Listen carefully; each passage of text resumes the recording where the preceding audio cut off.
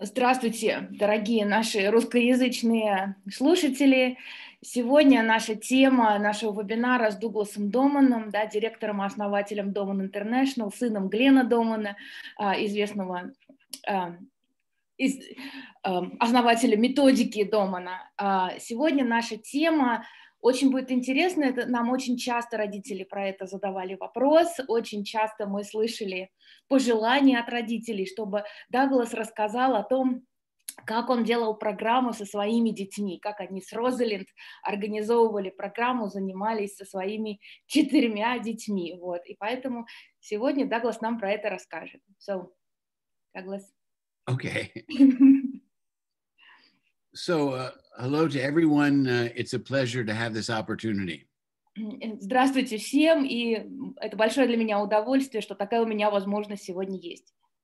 Now, as you may know, our work is basically the field of child brain development. Возможно, вы уже знаете, да, что в принципе вся наша работа основывается вот в такой области знаний, которая называется развитие детского мозга. This is the new field that my father created with the great Dr. Temple Fay.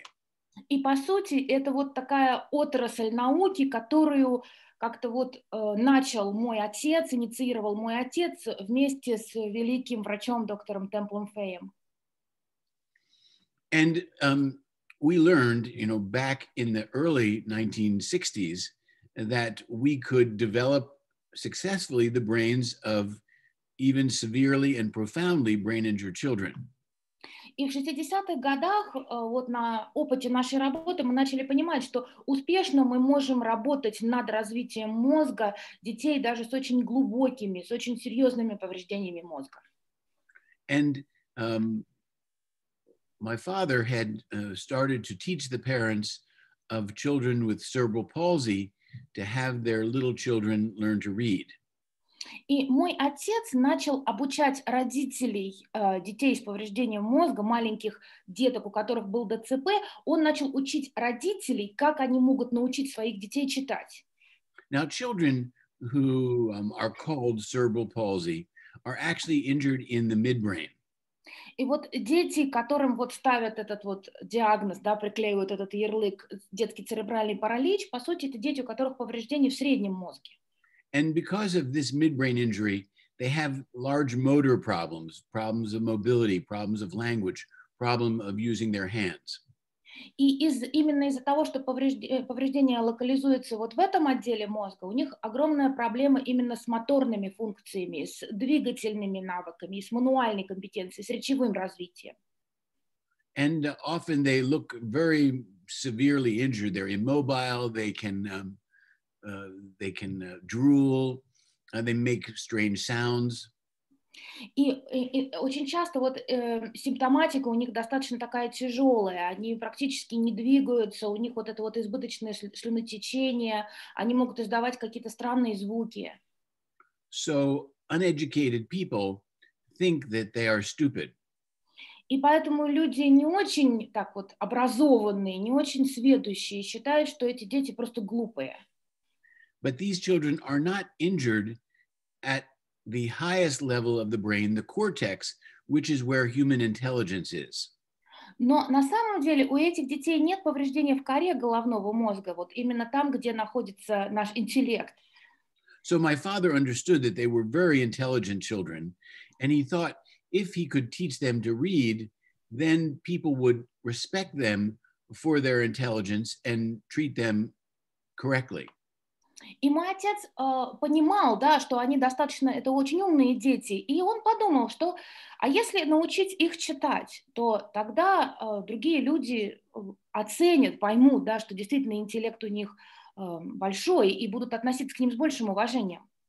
So by the early 1960s, he had taught hundreds of parents of severely brain injured children how to read at the age of 3. И вот к началу 60-х годов мой отец уже обучил огромное количество семей, именно родителей, которые смогли научить своих детей с серьезным повреждением мозга, научить их читать. И многие из них читали уже в 3 года. And often these 3-year-old children who were considered mentally retarded could read better than an average 6 or 7 or 8-year-old. И более того, очень многие эти 3-летние дети с глубоким серьезным повреждением мозга, которых до этого все считали умственно отсталыми, они читали даже лучше, чем 6-летние здоровые дети. So what did this mean? Что же это, о чем это говорило? Was it good to be brain injured? То есть это говорило о том, что хорошо быть ребенком с повреждением мозга? No, it's not good to be brain injured. Нет, конечно, нет. So my father understood that average children had much higher potential than had been understood. И мой отец понял, что средний ребенок, среднестатистические дети, у них потенциал гораздо больше, чем принято думать. And so he wrote the book, How to Teach Your Baby to Read, which has become an international bestseller in more than 20 languages. И он написал книгу «Как научить вашего малыша читать». Эта книжка стала настоящим бестселлером, она переведена более чем на 20 языков. And this is the beginning of what my father called the gentle revolution. И это было, собственно, начало тому вот большому процессу, который мой отец потом назвал «мягкая революция». The gentle revolution of developing the brains of our average children to much higher levels and capabilities physically, intellectually, and socially. Эта мягкая революция, то есть она вела к тому, чтобы мозг среднестатистического ребенка, чтобы развивать, работать с мозгом среднестатистического ребенка, чтобы он развивался гораздо лучше в плане интеллектуального развития, физического развития и прочего-прочего. So my wife and I, our story is many ways, very typical. И наша вот с моей женой история, она, в общем-то, во многом она типична. So the topic for today is what are the characteristics and the qualities of parents that do an excellent Doman method program, both with their brain injured child and their well child. И мне хотелось бы вот сегодня именно такую вот тему задать, да, нашей беседе. Какие же должны быть, вот какими характеристиками должны обладать родители для того, чтобы действительно отличным образом заниматься, выполнять прекрасную программу со своим ребенком, как с нормотипичным, так и с ребенком с повреждением мозга? And so the points that I make will apply to whether the child is brain injured or well. In terms of the parents, they're the same. И, то есть, все, о чем мне хочется сегодня сказать, да, что мне хочется сегодня именно вот подчеркнуть и донести до вас, что на самом деле вот эти качества, они применимы как для родителей обычных детей, так и для родителей особых детей. На самом деле это не так принципиально, какой ребенок, да, все равно качества родителей, необходимые для воспитания ребенка, они во всех случаях одинаковые. I met my wife at the institutes when we were both in training in 1974. Я со своей женой, будущей тогда еще, познакомился в 1974 году на территории институтов. Мы вместе работали, мы проходили там обучение. We worked together for many years in terms of the School for Human Development, a school that we ran, and also in the area of mobility, where we were both trained by my father. И мы долгое время работали вместе, вместе работали, у нас была такая школа развития человека, мы вместе там работали, плюс мы еще вместе вот постигали метод моего отца и работали в области его применения. We were married and we couldn't wait to have our first child where we could use everything that we had learned professionally to teach other parents. Now we could use this for our own child. И когда мы поженились, конечно, мы с нетерпением ждали рождения нашего первого ребенка для того, чтобы просто как бы на нем применить все то, что мы впитали, все, что мы узнали, вот всю работу моего отца, применить это, все, что было полезно другим родителям, мы хотели это применить, конечно, со своим ребенком. So we were young, we were in our early 30s, and so we were prepared to do an absolute superb program when our son Marla was born. Ну, мы были молодые, нам было совсем немножко за 30, когда и были, в общем-то, готовы работать. У нас был большой энтузиазм выполнять программу, когда родился наш первый ребенок, сын Марлоу. So, of course, from the very first day of life, he was on the program. Конечно, с самых первых своих дней жизни он на программе оказался. He was on the floor learning how to crawl. Он проводил время на полу, учился ползать на животе. He was in the bathtub learning how to swim. И в ванне тоже он учился плавать. And we began a visual and an auditory and tactile stimulation program to develop his sensory pathways into the brain. И мы также начали с ним программу развития, сенсорную программу развития зрительных путей, слуховых путей, тактильных путей для того, чтобы больше работать как-то над их становлением. And his development was fabulous. И он развивался просто прекрасным образом. Now, my wife had gone from being a full-time staff member to being a full-time mother. И моя жена, то есть она была сначала, работала в институте, да, на полную ставку, полный день, и потом ей пришлось стать мамой на полный день. And we made the agreement that every Thursday she would go to work because we did the same job, and I would stay home and be mother on that day.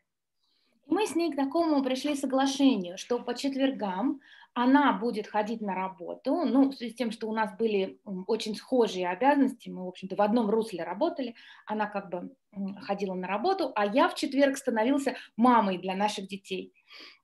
And I did that for the next 20 years. И, по сути, вот с момента рождения первого ребенка на протяжении следующих практически 20 лет я вот так регулярно этим занимался. Within a couple of years, I became the vice president of the institutes. Через пару лет я стал вице-президентом институтов. And had a great deal of responsibility for all aspects of our work. И очень большая в связи с этим, естественно, на меня была возложена обязанности, связанные с большим количеством, с большой частью нашей работы. But Wednesday night was the part of the week that was the greatest concern to me because I knew I would have to stay home the next day.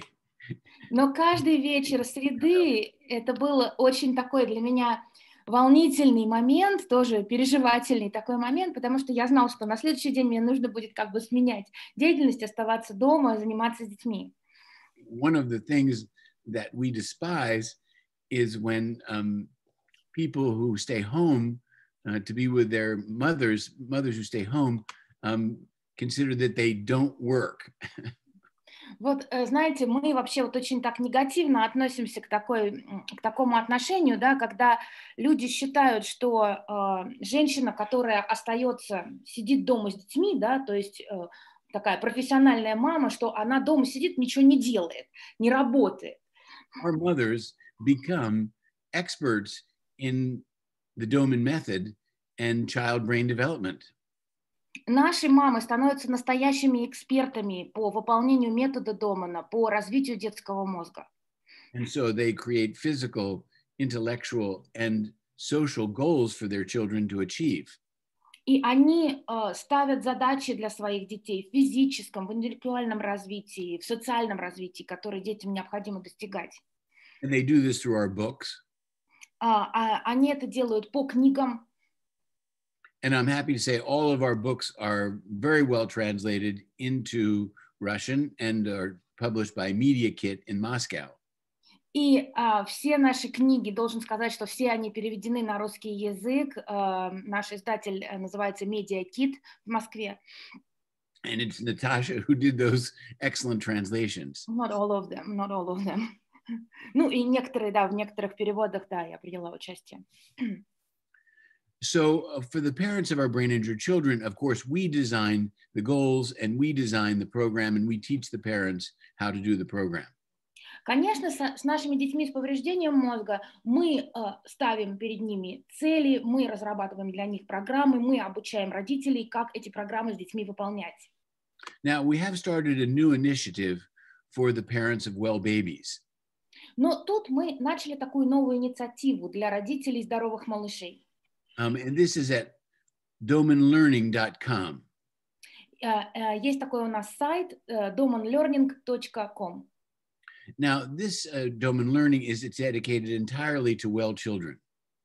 Этот сайт, вот все, что там есть, это все посвящено развитию здоровых детей. But the materials that are available also can be helpful to the parents of brain-injured children. Да, то есть создавалось это как бы с целью именно для родителей здоровых детей, но все те материалы, которые имеются на этом сайте, в принципе, их можно вполне применять и с особыми детьми также. Now, there is a brilliant reading program taught by my son Spencer, who is the past director of cognitive development of Doman International. Там как раз есть программа чтения, которую очень хорошо преподает, излагает мой сын Спенсер, который в прошлом был у нас директором отдела когнитивного развития. Now, this teaching course is very boom, boom, boom, and it uses all of Doman methodology to teach the parents how to teach their children to read. Вот этот курс, он такой очень такой четкий, там все очень четко и все по делу, и разработан именно для того, чтобы помочь родителям научить своих детей читать. Все на методике Домана. There are a number of very short videos, 5 minutes, 6 minutes, 7 minutes. Там он буквально, это несколько таких небольших уроков, по 5, по 7 минут. And the whole course takes about an hour and a half. То есть, чтобы родителям пройти весь этот курс, где-то 1,5 часа максимум нужно. But it gives you everything you need to teach your child to read, and it also provides you with 6 months of hundreds of words leading to the time when your child reads a book.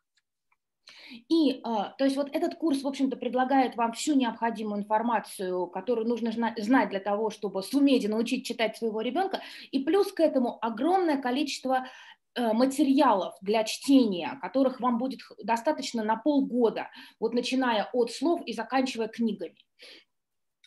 Unfortunately, the course is only in English. Но, к сожалению, пока вот именно вот этот обучающий курс, он пока только на английском. We will get it in Russian when Natasha has time. Ну, когда у Наташи немножко времени найдется, то обязательно мы на русский тоже это все продублируем. But I'm happy to say the reading words, all the reading words, the hundreds of reading words for the first 6 months are all in Russian. Но хочу сказать, что все именно материалы для чтения, которые там предлагаются, все слова, предложения, книги, все, что нужно на полгода занятий, все это на русский язык сделано. And you can download these words and show them to your children. Все это можно будет скачать и начать показывать ребенку. Now, Spencer is not only a trained professional, but also he was taught to read at the age of 3. So he knows what the whole process is all about.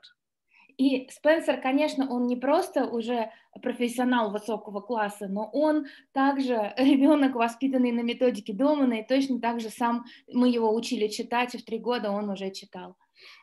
So going back to my first son, within 60 days, as a result of our physical program, he was able to push up onto his hands and knees. Ну, вернемся к первому нашему ребенку, к Марлоу, да, вот за 60 дней, вот буквально вот как мы начали выполнять с ним программу, через 60 дней он уже мог вставать, опираясь на руки, поднимать его тихонечку.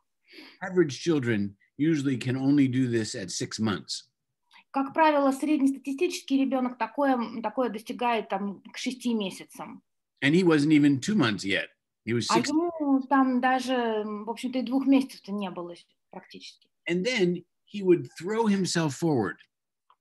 И потом он начал вот как-то вот корпус вот так вот выбрасывать вперед, учиться. And this would mean that he would go forward maybe 15 centimeters. Там, может быть, на 15 сантиметров он мог так вперед сдвинуться. And then he would get back on his hands and knees again, throw himself forward. Потом опять он опирался там на руки и на колени, и опять вот такой корпус вперед как бы выбрасывал. And so he was beginning to move for transportation to do the things that he wanted to do.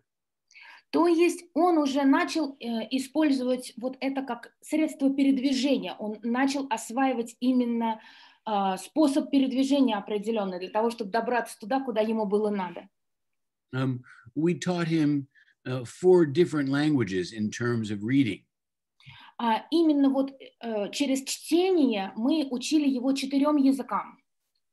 And by the age of 18 months, he was way above average in every way.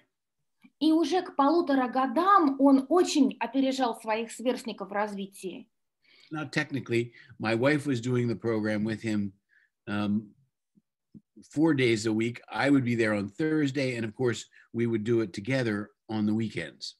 Ну, технически, если посмотреть, да, то есть моя жена делала с ним программу там 4 дня в неделю, я был с ним в четверг, ну и в выходные мы, конечно, вместе занимались. So when he was 18 months of age, he, got his normal vaccinations. Когда ему было 1,5 года, ему сделали прививки. And he had a bad reaction, И реакция была, в общем-то, ну, плохая. which happens to many children. И так бывает со многими детьми. Well, he began to have constant colds, and his nose was stuffed up. У него постоянно начали возникать простудные какие-то заболевания, постоянная заложенность носа была. And he began to look tired and pale. Он как-то вот бледный стал, каким-то уставшим выглядел. And then he started to have ear infections. Потом начались какие-то инфекции в ушах. And his language decreased. И в речевом развитии как-то вот он как будто немножко откатился. He had been a happy boy, and now he was not a happy boy. Он был такой жизнерадостный, веселый малыш, и вдруг вот изменился и уже совсем стал другим. So this fabulous progress that he had made came to a screeching halt when he was 18 months of age. То есть вот весь этот прогресс, все это замечательное развитие, которое мы наблюдали, все это как-то вот, знаете, вот как по тормозам ударило в 1,5 года. And we realized that it was the vaccination. И мы поняли, что дело, конечно, было в прививке тогда. My wife, being a child brain developmentalist, understood this pretty quickly.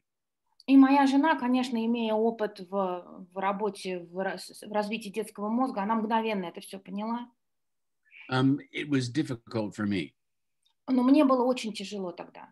I see my son now having neurological problems and his progress slowing down to nothing and even going backwards.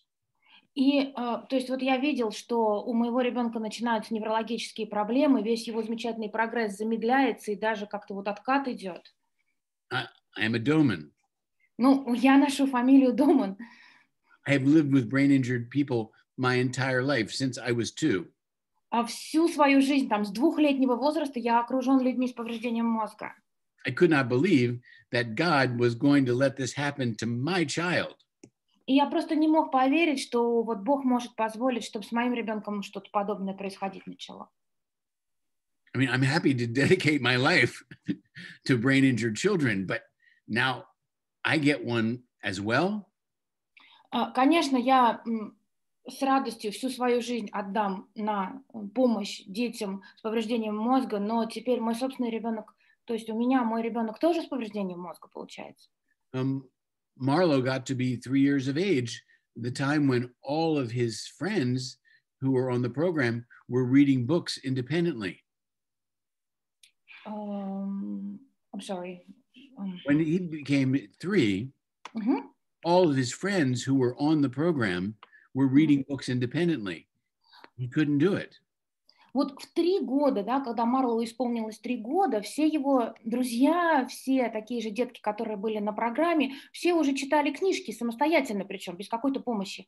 А у Марлоу это не получалось. A year and a half of our program, and now we were moving into a program for brain injured children much more intense than what we had done before, and still he couldn't read. То есть 1,5 года на нашей программе, потом мы переходим на более интенсивную программу, да, программу именно уже неврологического такого направления, занимаемся, и все равно ничего не получается. And of course, we were doing a superb nutritional program, a respiratory program. We were taking him to doctors to get him healthy. Конечно, мы выполняли и программу питания, и программу дыхания. Естественно, мы и врачей посещали, чтобы он был здоров. He had become allergic to a number of things, so we had to take those things out of his environment. У него развилась аллергия на некоторые вещи, поэтому от каких-то вещей в нашем окружении, в нашем доме нам приходилось избавляться. So the first lesson is that if fathers are helping with the program, and we hope they are, they need to follow the lead of their wives, who are the principal programmer. И вот что хочу посоветовать, да, если, да, папы занимаются, тоже принимают участие в программе, и это было бы замечательно, то важно все-таки как-то следовать за женой, потому что мама является главным человеком, который выполняет программу с ребенком. Now at work, I was my wife's boss. Ну, на работе я, получается, был начальником моей жены. And it took me a while to learn this was my problem, that at home, she was boss and I was working for her.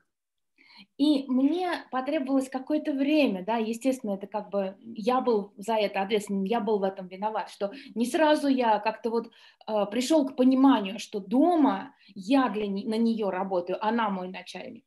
So if your child is hurt or well, both parents have to be on the same page. И неважно, да, у ребенок у вас с какими-то неврологическими проблемами или у вас нормотипичный ребенок, все равно родители должны действовать в согласии. Now you need to discuss their things if there are disagreements and come to an agreement. Конечно, нужно все обсуждать, и если где-то есть какие-то разногласия, то нужно стараться приходить к соглашению. If you can't come to an agreement, the answer is very simple. Если к согласию прийти не получается, то решение здесь очень простое. You do what mother says. Делайте то, что говорит мама. Okay, so fathers get this point. Папы, пожалуйста, прислушайте, усвойте вот этот вот момент. Obviously, mothers have a special relationship with their child that we males cannot equal. Конечно, мамы и женщины, да, у них особые отношения с ребенком, и мы, мужчины, конечно, не можем даже приблизиться вот к пониманию этого. And mothers will intuitively do the right thing. И мамы именно интуитивно будут делать то, что правильно.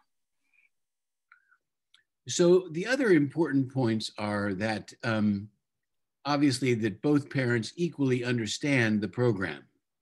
Ну, следующий важный момент также, да, что очень важно, чтобы оба родителя одинаково хорошо вообще понимали программу, что они делают. So mothers will read our books, they will take our courses, and they will be very well trained to do the program with their child, hurt or well. Конечно, наши мамы читают книги, приезжают, проходят наши курсы и очень хорошо обучаются, очень хорошо знают и понимают, да, что нужно делать с ребенком по программе, там, как с нормотипичным, так и с особым. Now, there is kind of a tendency that, okay, we let the women take care of the program. They are staying at home. I am going to work. I am making the money to support the family. Конечно, есть такая тенденция, да, когда папы думают, что мама, она дома находится, она занимается с ребенком, мы позволяем ей делать программу, она делает эту программу, я хожу на работу, я зарабатываю деньги, обеспечиваю семью финансово. And, that's typical male thinking. Это такой очень мужской образ мышления. But if you decide not to help with the program, you're making a big mistake. Но если вы принимаете решение никак не помогать с программой, никак в этом не участвовать, то, поверьте, это очень большая ошибка. that I took that Thursday with the children for 20 years and, of course, did the program with them on weekends. It changed my life, and it also changed their life. И вот тот факт, что каждый четверг я с детьми делал программу и также занимался с ними по выходным, и это вот все длилось на протяжении практически 20 лет, это очень серьезно изменило мою жизнь. И я думаю, что это изменило и жизнь, то есть сделало жизнь моих детей другой. In the end, we had 4 children. У нас 4 детей, да, один за одним появились. 3 boys and 1 girl. 3 мальчика, 1 девочка. It wasn't planned, but all of them were about 4 years apart. Ну, мы так вот специально не планировали, как-то получилось, что между каждым из них там где-то 4 года примерно разница. The 4 years tended out to be a very good accident. И вот эта вот как бы случайность такая, да, она, в общем, сработала в плюс. Получилась вот такая хорошая разница. Now, by the age of 4, my first son was way above average physically, but he still, suffered from cognitive problems. Вот к 4 годам мой первый сын, да, у него было очень хорошее физическое развитие, выше среднего, но в когнитивных моментах все-таки немножко определенные трудности были. When his brother was born, his brother had a great example, this 4-year-old who could run, play the violin, swim, brachiate, do all these things. So the baby was looking at his big brother. I want to be like him. И когда родился второй ребенок, да, то перед его глазами был совершенно потрясающий пример. Вот он большой, ну, более старший мальчик, да, который может делать брахиацию, плавать, играет на скрипке, читает, бегает, что он только не делает. И вот он на него смотрит, малыш, да, на вот этого старшего брата просто с замиранием сердца и хочет стать таким же, как он, и все это освоить. So it's an important part of our social program that older brothers or sisters become coaches of their little brother and sister. И вот это тоже так является частью нашей программы, да, что старшие братья и сестры, они становятся как бы коучами для своих младших братьев и сестер. So before a child was born, we would say to the older children, now you're going to have a brother or sister, and we are going to need your help teaching him how to run, how to swim, to play the violin, to speak Italian, so on and so forth. И поэтому перед рождением каждого последующего ребенка, да, мы старшему говорили, что вот у тебя должна родиться братик или сестренка, и нам очень будет нужна твоя помощь, чтобы помочь его научить вот всему тому, что ты умеешь: бегать, говорить по-итальянски, играть на скрипке и так далее, и так далее.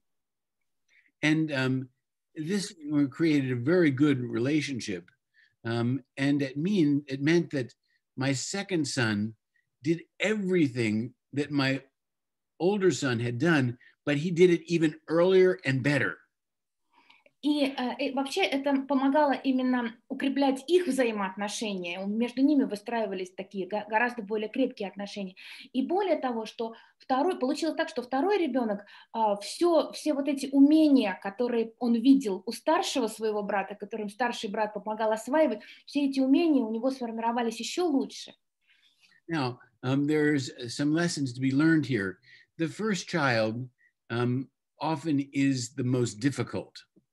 И здесь, конечно, определенный урок, нам есть чему научиться, да. Обычно первый ребенок, так сказать, самый сложный.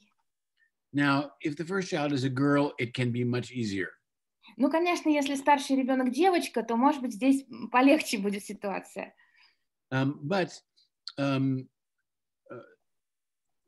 Because we are new parents and we only have one child, the child realizes these people, they really aren't sure what they're doing.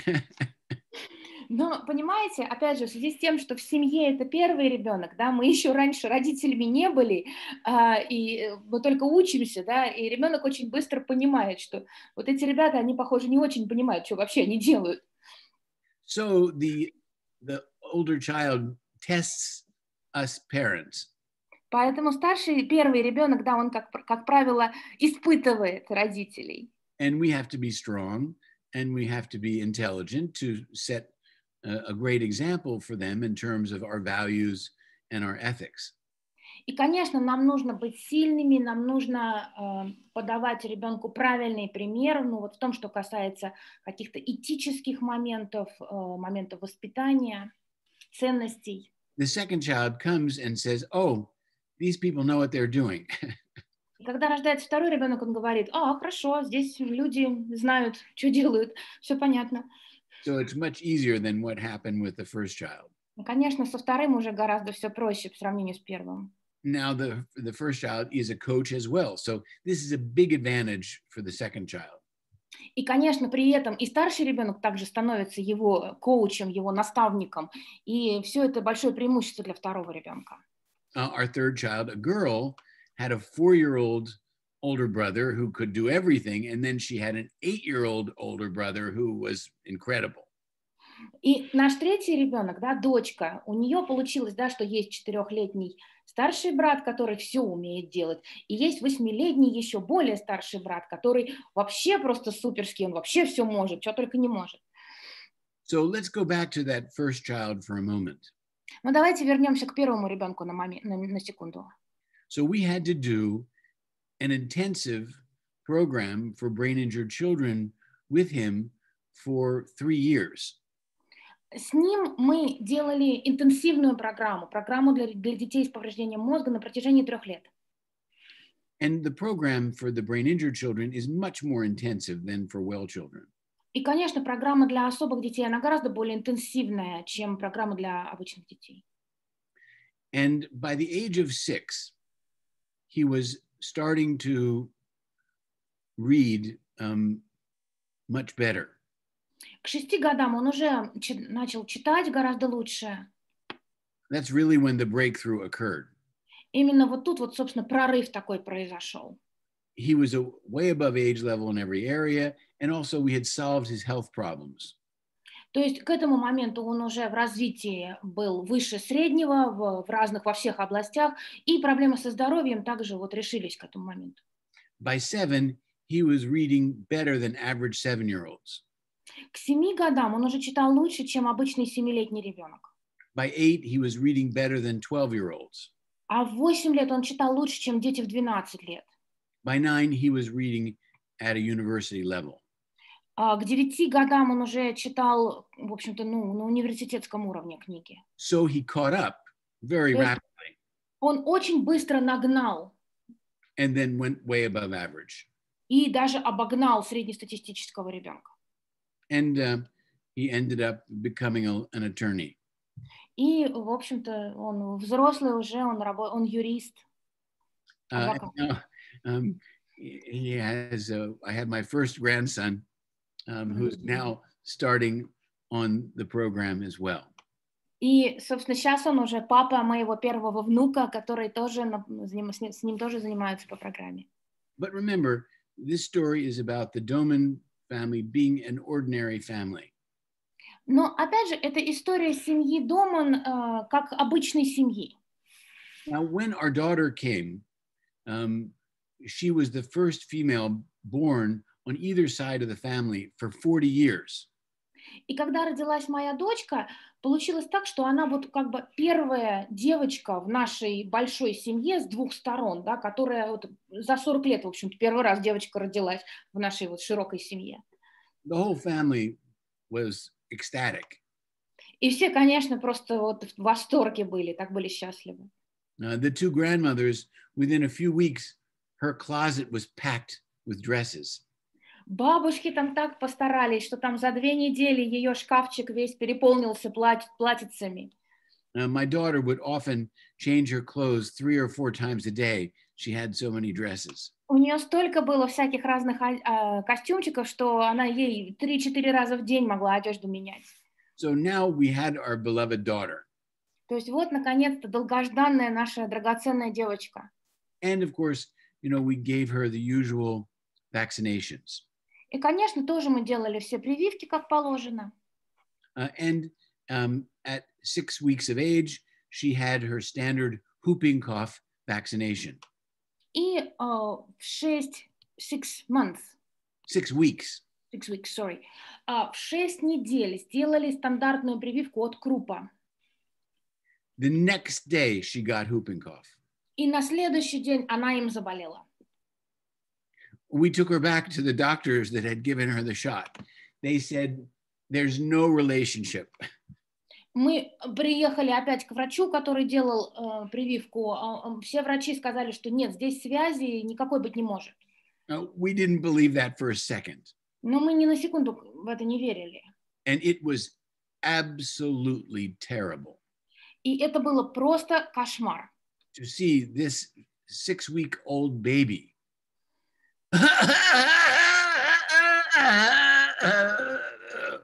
Вот представьте, вот таким вот образом кашлял 6-недельный ребенок. It's like every time we were afraid she was going to die. И вот каждый раз, когда она заходилась в таком кашле, мы просто боялись, что она умрет. The Chinese call it the 100-day cough. Вот китайцы это заболевание называют кашель 100 дней, 100-дневный кашель. Well, despite the very best program we could do for her, she just stood still. И несмотря на самую лучшую программу, вот самые лучшие занятия, все, что мы не делали, она вот как-то вот затормозилась и никуда не двигалась. She was severely brain injured. У нее было серьезное повреждение мозга. And this was much more serious than my first son. И это была гораздо более серьезная ситуация, чем с первым ребенком. And we had to do much more of a program with her just to get her to being average. И с ней еще большую программу приходилось делать, просто чтобы хотя бы до среднего уровня дойти. Now, she has a very strong spirit. Но она вообще вот такой человек, очень сильный духом. This was very important because she was prepared to work very hard doing the program.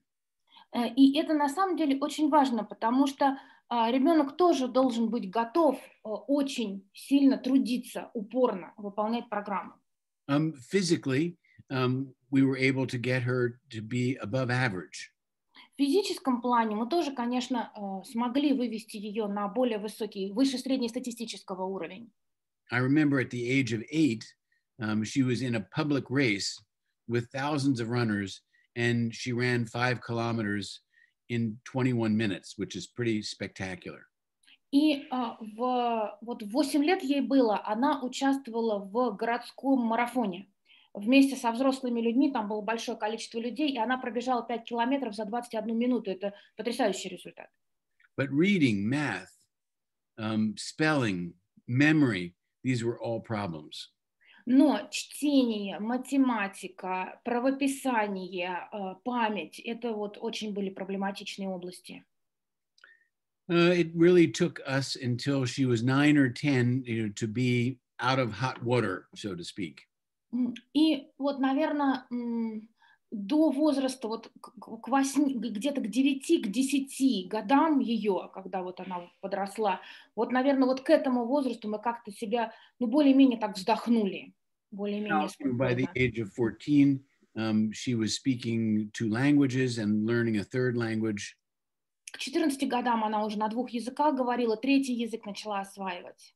She was reading above age level. Читала лучше, чем сверстники. But our objective is a much higher capability. Но, конечно, нашей целью было все-таки именно развитие более высоких умений. Well, the point here is it took a lot of work, but she made it, and now she has her master's degree in business.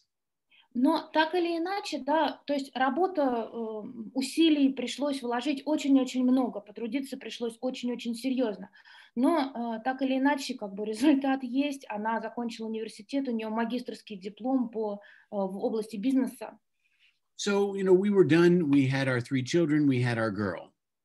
То есть вот у нас родились 3 детей, 2 мальчика, родилась наша долгожданная девочка. В общем, как бы все хорошо, вроде бы достаточно.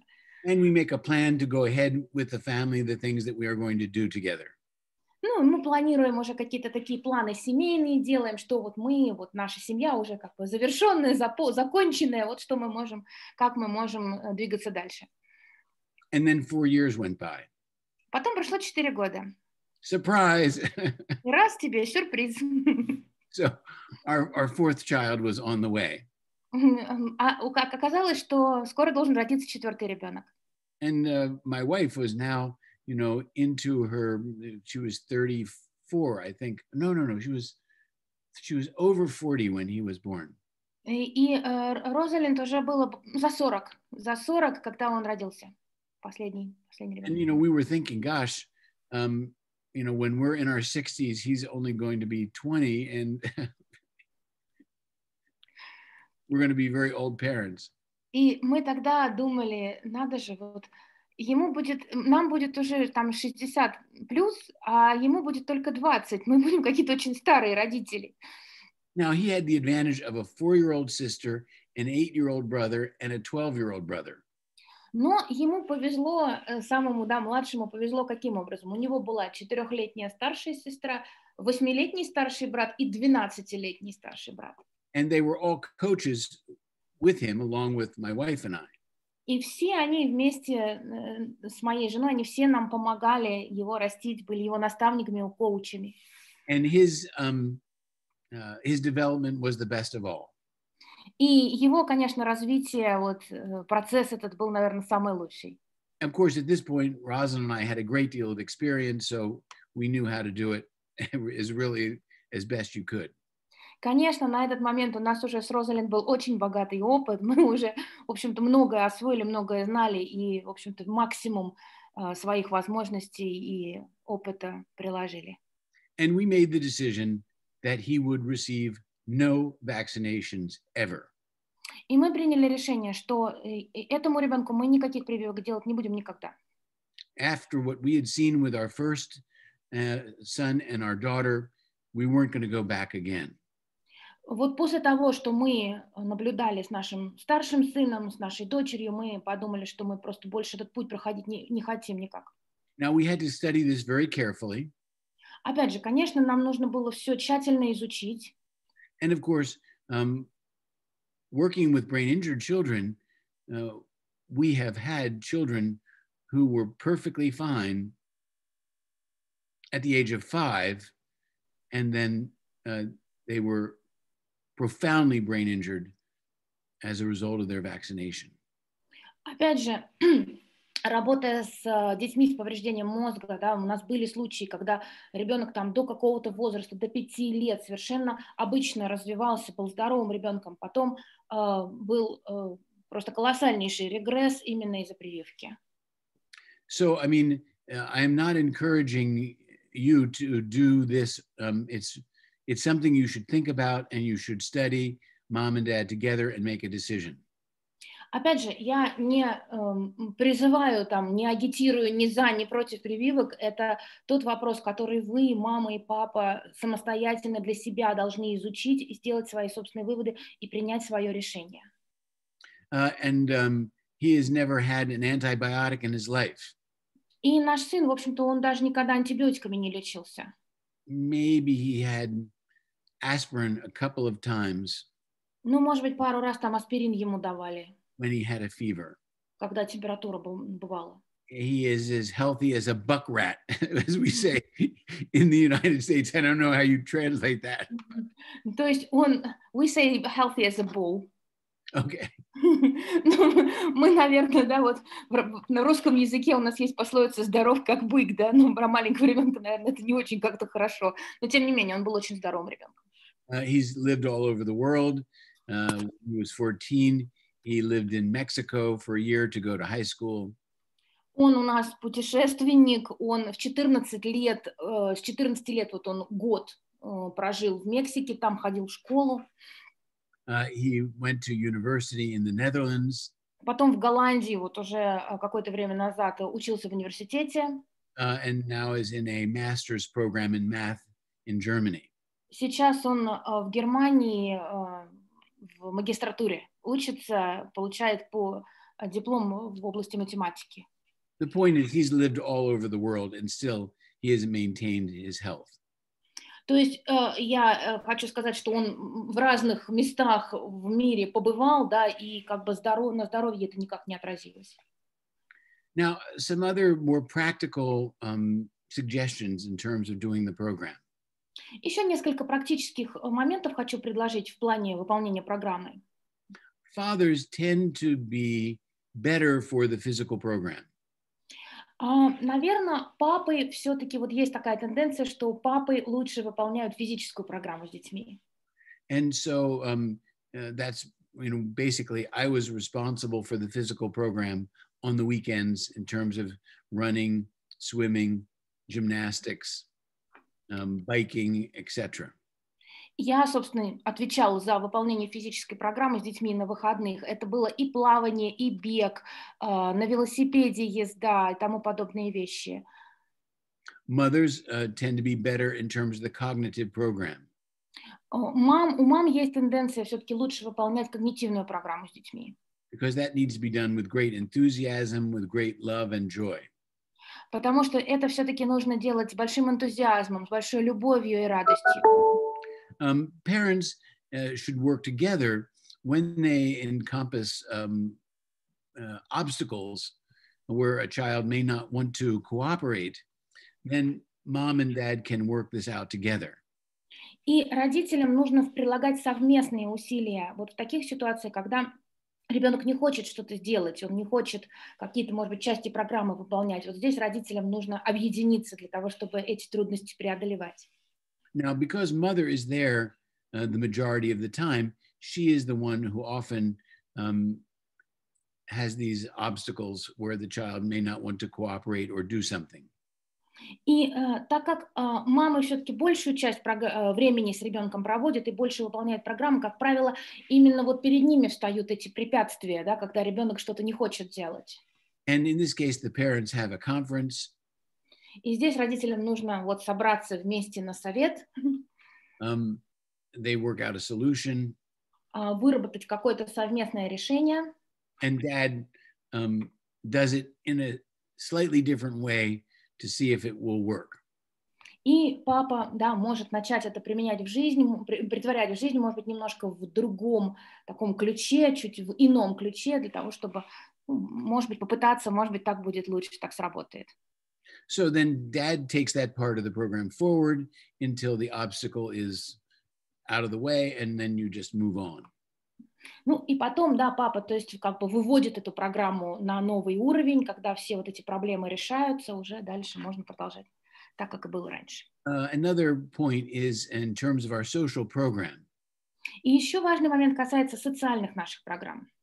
Part of the philosophy of the social program is that we never become emotional, we never yell, or we berate the children. Understand berating is, calling them names or something like that, but pushing them down. Yeah. Вот что касается именно социальных моментов, да, у нас есть принцип в наших программах. Мы никогда не поддаемся на эмоциям, мы никогда не выходим из себя, мы не кричим на детей, мы их не обзываем, никак не принижаем. The child is a human being. He or she is equal to mom and dad. Ребенок — это такой же человек, как мы с вами, он равен маме и папе. And it's not okay to use our much bigger size to overwhelm them. И это неправильно, да, пользоваться своим размером, да, взрослого человека как преимуществом для того, чтобы именно вот таким образом подавлять ребенка. Now, there were plenty of times when my children did things that upset me. Конечно, была масса моментов, когда мои дети делали что-то такое, что меня очень огорчало. So if you get upset, the child has won and you lost. Но если вы как-то вот поддались этим негативным чувствам, то это говорит о том, что ребенок выиграл, а вы проиграли. The child caused your behavior. То есть ребенок как-то повлиял, стал причиной вашего вот такого поведения, отношения. Kids realize this. Но дети это все очень хорошо понимают. I was able to get to him. То есть ребенок думает, ага, у меня получилось, я его достал. And they will continue to push your buttons because it puts them in control and it puts you in effect. И получается, да, что вот ребенок нашел в вас эту кнопочку, и ребенок будет продолжать нажимать на эти кнопки, и получается, что он контролирует ситуацию. Now, we parents are not perfect people. Конечно, мы, родители, тоже не являемся идеальными людьми.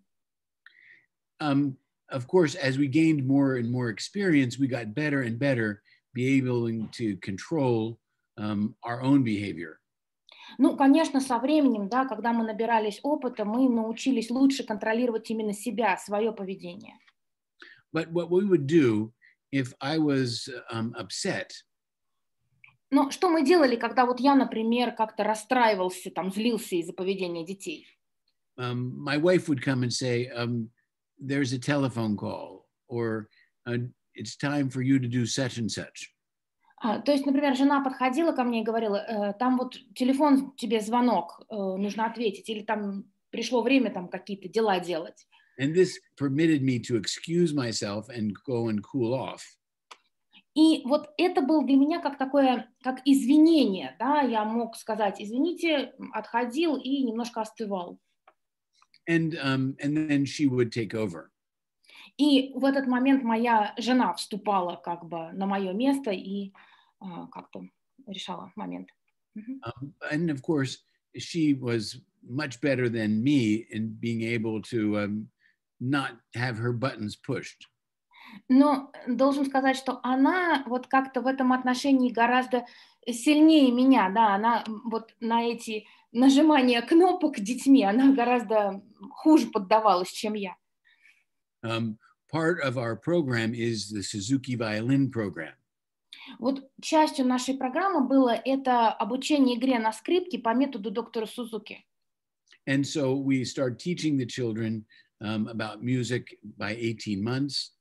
Мы начинали заниматься музыкой, обучать вот музыке детей с 1,5 лет. By 3, they are learning how to hold the violin properly. К 3 годам они уже правильно умели держать инструмент. And of course, at that age, we have a 1/32 size violin, which is a true violin, only very tiny. И к этому возрасту мы уже предлагали как полуторную, так называемую полуторку скрипку, то есть скрипка совершенно такая же, как взрослая, да, со всеми деталями, просто более маленького размера. My wife is not a violinist, so she had to teach them, even though she knew very little, other than what was taught by the Suzuki method. Но моя жена сама не играет на скрипке, но она все равно обучала детей именно с помощью методики Сузуки. And manually, the violin can be quite challenging even for adults. И вообще вот с точки зрения именно мануальных умений, игра на скрипке может быть достаточно большой сложностью даже для взрослого человека. And every once in a while, one of our children would have a meltdown. И периодически, конечно, у наших детей случались такие какие-то эмоциональные взрывы, всплески. So they would fall on the ground, they would scream and cry, they would say they hated their mother, they hated the violin. Бывало, что они даже там на пол падали, начинали кричать: ненавижу маму, ненавижу скрипку. Now, instead of Rosalind becoming angry or abusive, she would remain calm and say, okay, go to your room, stay there. I'm not doing the program with you now. In fact, now I'm going to take this time to be with your brother. And then I will tell you when you can come back. Ну, Розалинд в этот момент, да, вместо того, чтобы как-то рассердиться, как-то поддаться каким-то вот тоже эмоциям, она очень спокойно оставалась, абсолютно спокойной, и говорила: хорошо, иди в свою комнату и сиди там. Сейчас программу мы с тобой делать не будем. Это время сейчас я буду проводить с твоим братом или сестрой. So the children learned they could not push her buttons. И дети поняли, что вот у нее на кнопочки давить не получится. And the kid would think, oh, that was, as he goes to his room, he realizes that's dumb. Now she's going to be with him, my brother, as opposed to me. И, естественно, дети как-то вот осознавали, да, типа, какую я глупость сделал, да, мне сейчас в комнате сидеть одному, а она сейчас будет с моим братом время проводить, вместо того, чтобы со мной его проводить. Well, I'm happy to say all 4 of them learned to play the violin beautifully. Но хочу сказать, что все 4 детей хорошо освоили скрипку. But in all aspects, when you are working to give children much higher levels of capabilities, um, there are always ups and downs. Но хочу сказать, что да, вот когда занимаешься с ребенком, когда пытаешься как-то заниматься именно его развитием, формировать его умения, в этом процессе всегда будут определенные взлеты, будут определенные какие-то более такие, более падения, так скажем. I have gone on a long time there, and if we have some questions, let's take some time to answer them. Ну, в общем-то, мы уже достаточно долго говорим, и давайте немножечко, может быть, ответим на вопросы, которые у нас есть. We have a question in the chat box, and we have some received via our social media. So, what would you like? Would you like to start with? Yeah, go ahead. You choose the question. Okay.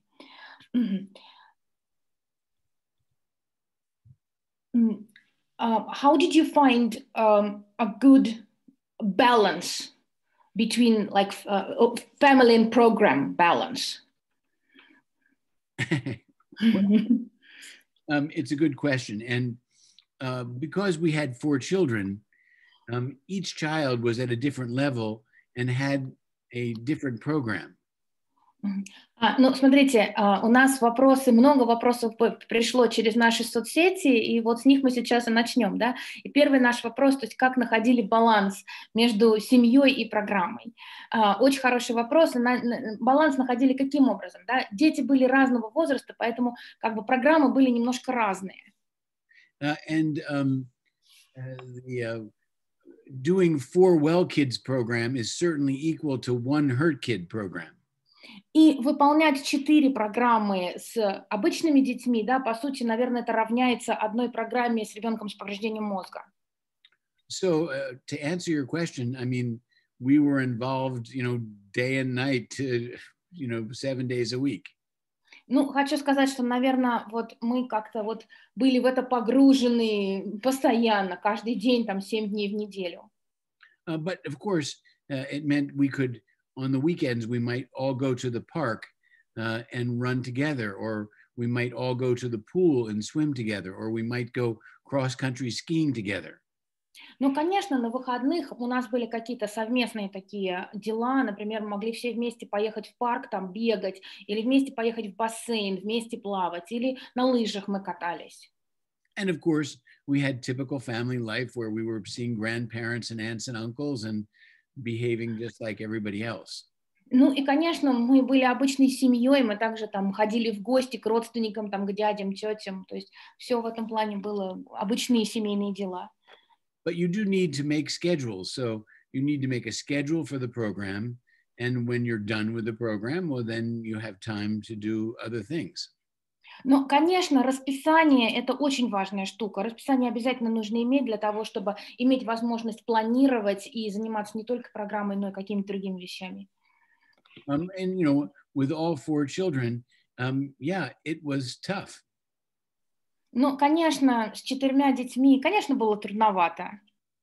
But now looking back on it, it went by very quickly. So don't waste your time. Use the time wisely because the children grow up quickly.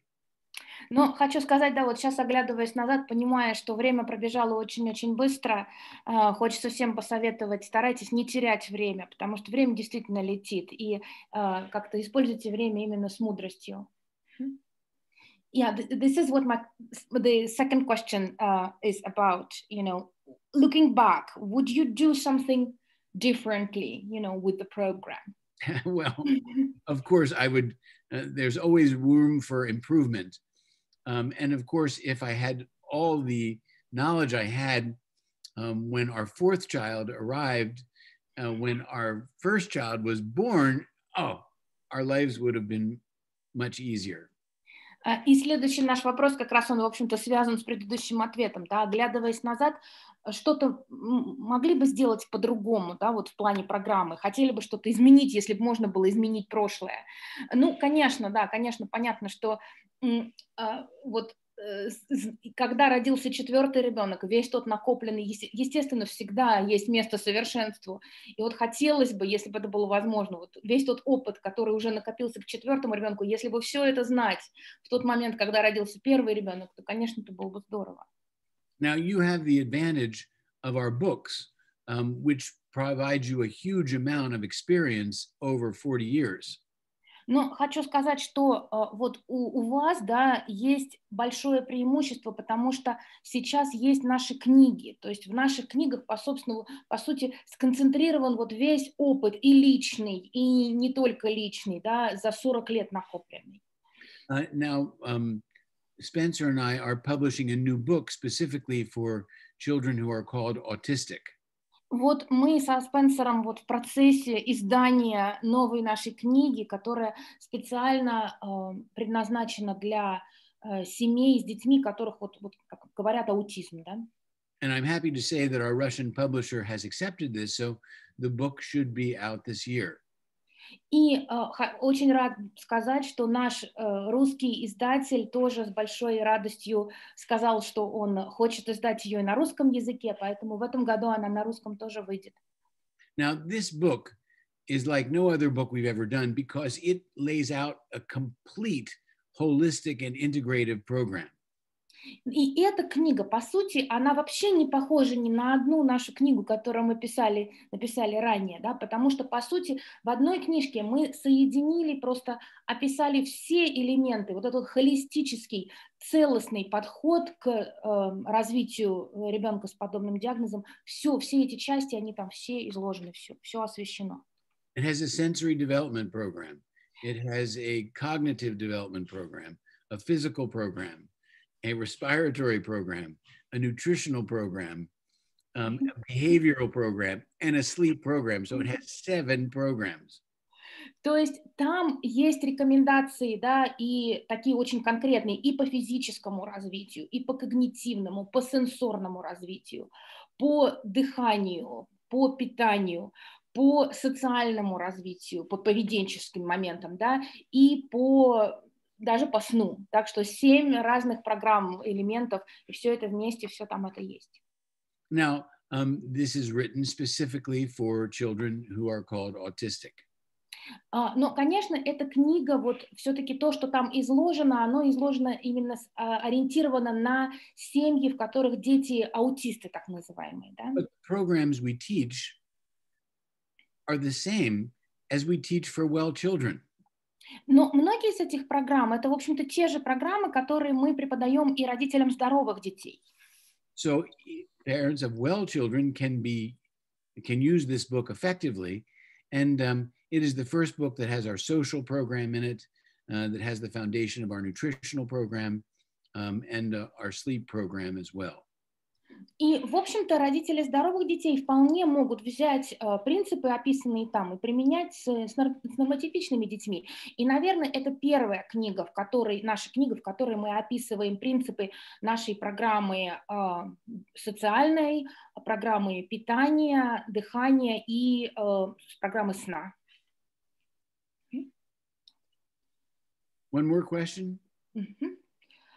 We have one interesting question in our chat box about the burnout.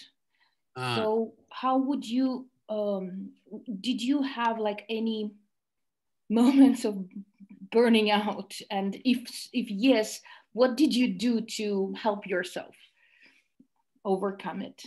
Okay, it's a very good question. У нас есть вопрос в чат-боксе здесь, да, было ли у вас когда-то на программе выгорание? Как вы с этим справлялись, если да? Это очень хороший вопрос. Perhaps it came from my father's experience being a commander in the Second World War. But the basic philosophy in the family is we don't get tired. It's not part of our vocabulary. Вы знаете, наверное, Здесь вот на наши отношения повлияло вот такой настрой нашего отца, который прошел войну, ну, Глена Домана, да, который прошел войну, который был тоже командиром на войне, ну, философия вот можно, наверное, выразить так, что нам нельзя уставать. Слова «уставать» просто нет в нашем словаре. My wife and I never burn out because every day we were working with the parents of brain injured children. Мы не было такого вот выгорания у нас с женой, и нет его, потому что каждый день мы работаем с детьми, с родителями особых детей. And their challenge was so much greater than ours. И те трудности, с которыми сталкивались эти родители, они были настолько больше, настолько огромнее, чем то, с чем приходилось справляться нам. Who are we to get tired? Who are we to complain compared to what they confront every day? Как мы можем жаловаться, как мы можем поддаваться каким-то настроениям усталости, когда вот эти люди справляются с такими огромными проблемами, вообще несравнимыми с нашими. Now, you have hit on a very important point. And as the president of Doman International, yes, there is the issue of burnout, and we have to confront it. Но это вот вообще вы затронули своим вопросом очень важную тему. Я как президент Дома International хочу сказать, что, конечно, такая вещь, она имеет место. И, естественно, с этим нужно как-то справляться, что с этим нужно делать. Now, if parents do our program for 3 months, 6 months, a year, 2 years, they are in the top 0.001% of all parents in the world. И если наши родители, да, делают программу там 3 месяца, полгода, год, 2 года, то они попадают просто вот в категорию, там, я не знаю, 0,0000 там, тысячных, десятитысячных всех родителей мира. And if they burn out over 12 months, that doesn't mean that they aren't among the best parents in the world ever. И если вдруг через год программы, да, какая-то семья, какие-то родители чувствуют вот это выгорание, это совершенно не говорит о том, что они не относятся вот к этой категории самых лучших родителей на свете. So the point is, how can we prevent this?